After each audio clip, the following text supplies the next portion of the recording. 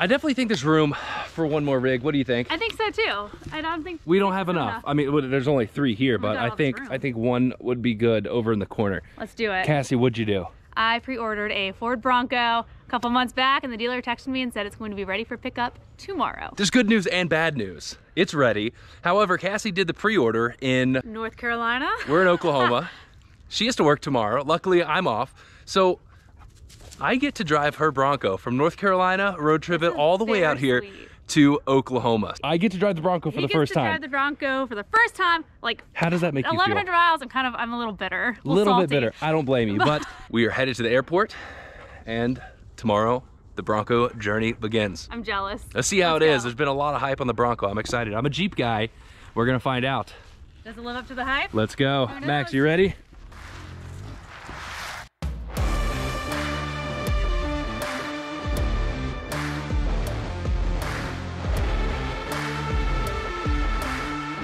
Tomorrow, there will be a new Ford Bronco in Oklahoma City. All right, guys, so we are here at Green Ford, and guess what? The Bronco is ready. So this is the Big Bend Sasquatch package, 35s, the 4.7 gears, the freaking 2.7 EcoBoost. I cannot wait. So I'm waiting for the salesman to come out. We're gonna take a look at it and then head inside, sign all the paperwork, and start this drive back home to Oklahoma City. So I'm excited to take it for a drive, see how it is, and luckily we have a 17-hour drive to really get a feel for this Bronco. It looks sweet. Let's go inside and start getting all the paperwork done.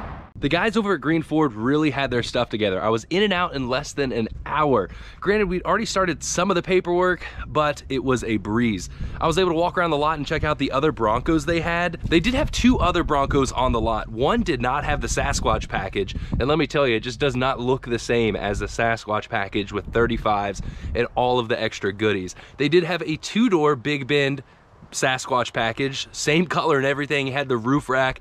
It was really, really cool. We originally wanted the 2-door, but I think the 4-door is gonna fit the family a little bit better. So they wrapped up the paperwork, and that was that. Yeah,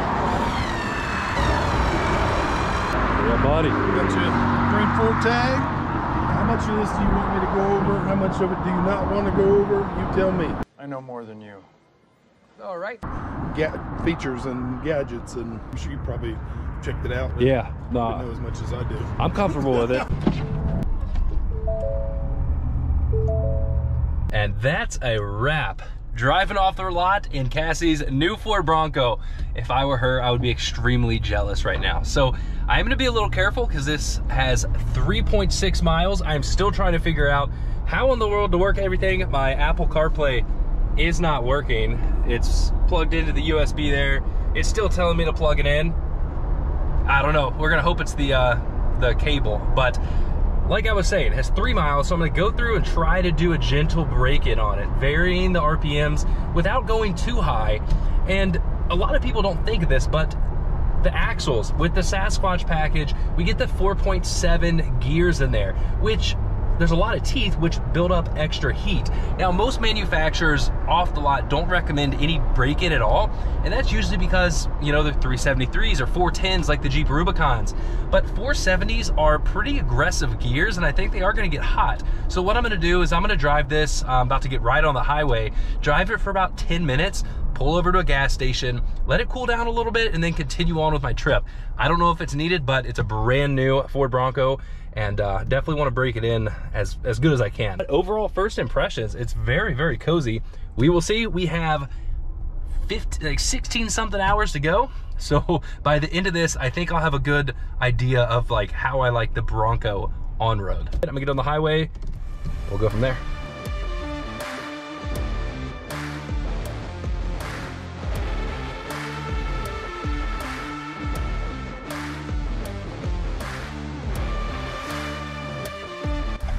Gonna go ahead and pull in for a little rest break.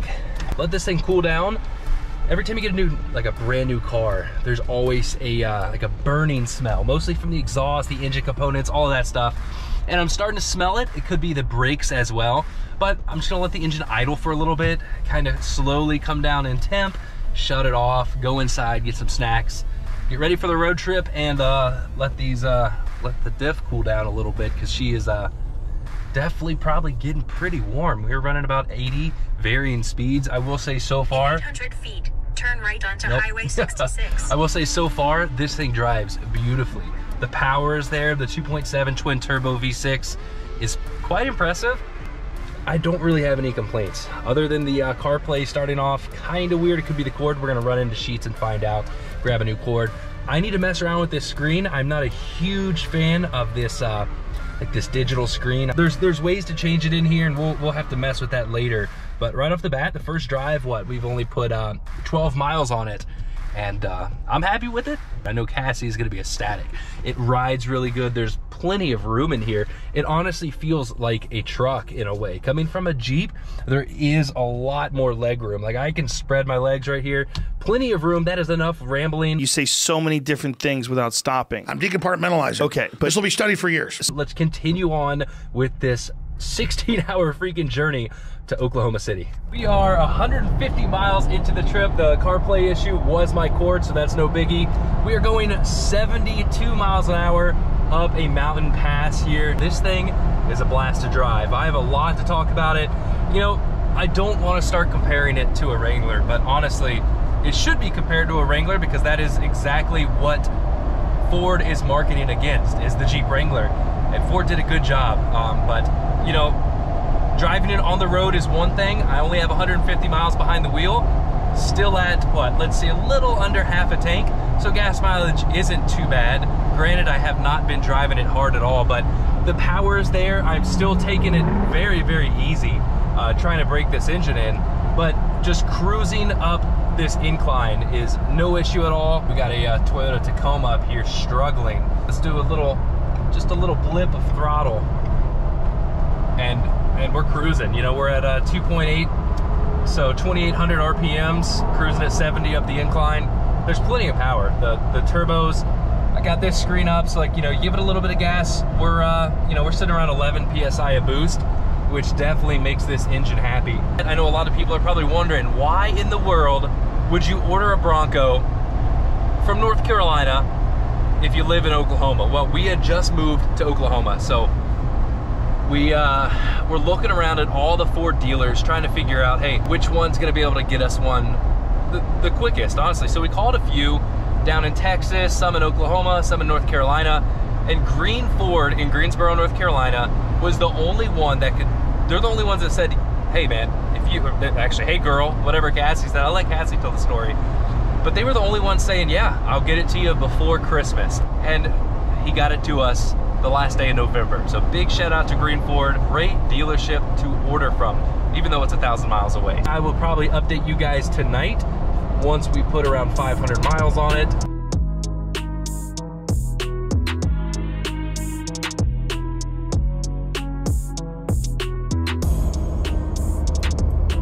There it is, 500 miles just after traffic. There was a big stretch of traffic, but we now have 500 miles on this. I'm starting to get a little tired, and every gas station stop I've been at, which has been two or three so far, everybody wants to look at it. So it's still new, it's still hot, it's fun to drive. Dude, I thought that was a cop for a second. Getting a little bit loopy.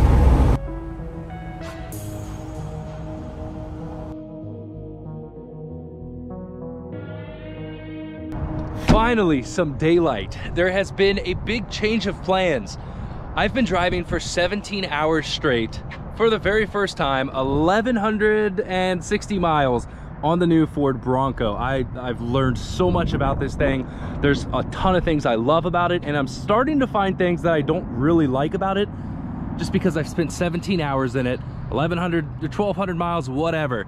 I'm getting a little bit loopy. Now, the plan was to drive home to Oklahoma City, but Cassie and I had to run back to Texas this week sometime anyways. We had to pick some prescriptions up, and I was like, dude, I've already been driving 17 hours. What's another 3? So I'm waiting for Walgreens over there to open up.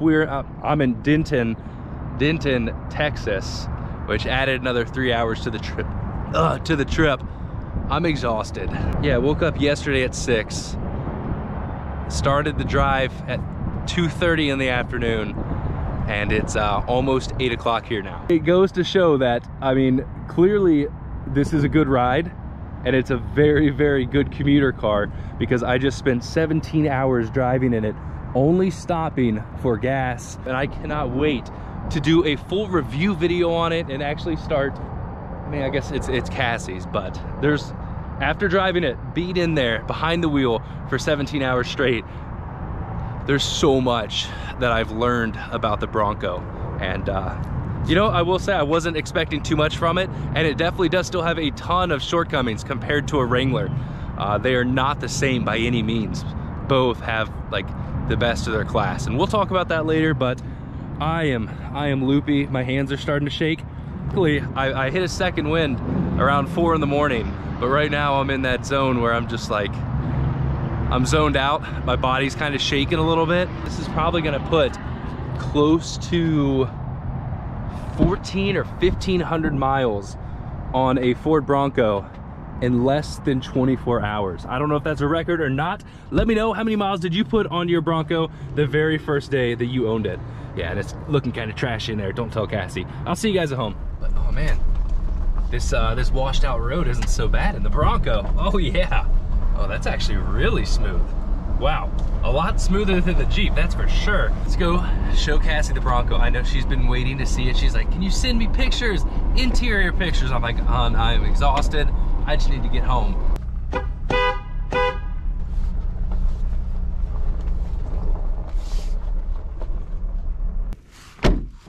I think she's on a work call, so we'll sit out here and wait till she comes out and enjoy the beautiful mess of all the stuff that we have not unpacked yet. I locked the door. I was missing your reaction. Oh, let's see. Ooh, got that new car smell. Oh yeah. Oh, there is a lot of headroom in here. There's a ton of headroom. The back seat seems pretty similar. To a Jeep? Yeah. Yeah, it's definitely, it's crazy because it looks, the Bronco looks so much bigger. Oh, that's like when I first walked out. I was It is wider though. Like you have a lot more leg room. You have a lot more leg room sideways. Yeah, it is. It's much bigger. Ooh. What the hell is your I am exhausted. road trip? I am exhausted, and we have the electrician guy just called me to run power to the shop. Oh, He's like, I'm gonna be here in 30 minutes. Oh, good. So So you can't go to bed. No, so now I have to stay up. After a few days of rest, it's been like 3 days, well needed. Cassie's been driving her Bronco around. I have, and there's like 1,700 miles on it, I think. Already, Had it for 7 days. less than a week, and there's already 1,700 miles on the Bronco. There is so much to go over, guys. I learned a lot from the pretty big road trip, if I will say. There's a lot of things. I'll go over a few things real quick. Just my initial kind of review of the Ford Bronco. There's a lot to talk about. Yeah. We still haven't taken it off-road or anything, but just from driving it, of course, the fuel economy sucks. Everybody's probably going to ask, what kind of mileage did I get? They're advertised, what, 17 miles per gallon, city and highway? This one's 17, so it's not that great. Yeah, it's supposed to be like 17. I got 13 on the drive here, 13 or 14 miles per gallon. Okay. And that's running probably 80 miles an hour. So if we slowed it down to about 75, I'm sure it would get about 15. Since you've been driving around, I just peeked to see what it was. Total average so far is 15. Okay. So that's with the trip and driving around town. 1,700 miles, average of 15 miles per gallon. So that's not that great. That's not that great, but it's also not that bad. It is a very, very quiet vehicle. Even with the soft top, the wind noise isn't horrible. Better than the Jeep Wranglers with the soft top. I think However, so too. I was thinking that when I was driving it home earlier. yeah, it's not bad. There's one spot, like up front. in the back. Up front, it's quiet. Somewhere in the back, there is wind noise. So you can hear it from the front. It's not loud, but if you had like passengers in the back on a long road trip, that might start getting a little bit annoying. And one other really, really big thing, which we will talk about later, rocks in these tires. These tires are the worst. No, can we talk about that now? Yeah. These tires are the worst for rocks. So we have a gravel road coming into our house, and these things pick up all of those little rocks. The gravel. I mean, here's we got a rock right there. A rock. They're all over, right? So that happens a lot on all terrains, but for some reason these Goodyears, it is the worst I have ever experienced. When we hit the highway, you hear about 10, and they don't go all off at once. It's like for 5 minutes driving down the highway, they are just slinging rocks. Some hit the fenders, some have already hit the body. I can't find it, like right there. Nope, that's not a rock chip. I found a few. There's already a few rock chips on the body, and I feel horrible for anybody behind us because we are throwing rocks all over the place. These tires just love to grab them, and they come out pretty easy. I mean, that's, a lot of people are gonna think that's a silly complaint, but it is by far the worst I've ever it's the worst I've ever experienced. Yeah. But other than that, the body looks good. 35s make this thing look really, really cool. The Sasquatch package, it comes with front and rear lockers. The 35s, we got like you can turn them into beadlock wheels. It comes with the better suspension, the Bilstein shocks with the remote reservoir right there. It comes from the factory sitting about 1.5 inches, 2 inches higher than the other Ford Bronco. We got the 470 gears, front and rear locker. We get the trail turn assist, all of the GOAT modes, which we will talk about because there's a lot when it comes to the GOAT modes and the different modes of four-wheel drive. You know, it's not like a Jeep anymore where you put in four-wheel low and go. It's like you can choose four-wheel low and slow in snow. And you know, there's a lot of different choices. But yeah, what are your plans for it? My plans, slowly build it. You know, I don't want to like go all out right like immediately. I want to take it off road stock, see what it can do, and then see what kind of upgrades we want to do from there to go on like harder trails. Yeah, like see what the Bronco actually needs, because this is kind of like the Rubicon model. We're missing rock rails. We need rock rails. I was thinking about that. I don't even want to take this anywhere until we get rock rails, because yeah, that's a very vulnerable body spot right there. But we are pretty far into this video, guys. There's a lot more to come. I'm gonna make a few videos on my channel, and there will mainly be videos on my channel, Jeep Gear and Gadgets. Check it out if you have not already. Yep, so that is it for this video, guys. I hope you enjoyed it. All my Jeep guys, don't worry, the Jeeps are not going anywhere, but it is definitely gonna be important. Yeah, the Jeeps are not going anywhere. No, and there's a new project one right there. That's the next video. But even if you are a huge Jeep fan, there's a lot to learn from this Bronco that Jeep could improve on in the future, and I'm gonna slowly show you guys that. I think the four-wheel drive modes are gonna be a very, very cool one, just because there's a lot of hidden features in there that are gonna benefit people off-road. So that is it for this video, guys. Thanks for watching. Please subscribe to the channel, give it a big thumbs up for this video, and I'll see you guys later. My name's Cassie. No, you go on your own channel. See ya.